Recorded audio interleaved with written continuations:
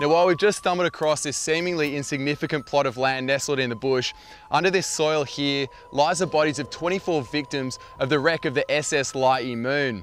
The Lighty Moon hit a reef off Green Cape on the 30th of May 1886. Of the 86 passengers on board, only 14 survived. Just past the cemetery, we make it to the end of the Light to Light coastal walk here at Green Cape Lighthouse.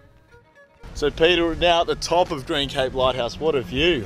Yeah, it's a pretty special little spot, although you probably haven't got it on its best of the weather conditions, but you know, it's one of those locations that it's beautiful no matter what, whether it's rugged and the seas are rolling in, smashing in, or the sea's all nice and beautiful and blue and so forth.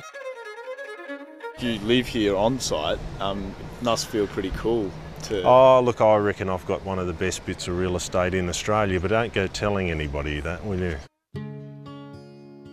A lot of people sort of use it to come down and just unwind, almost a forced meditation for some people, and then other people will come down and revel in the experience that nature has got to offer.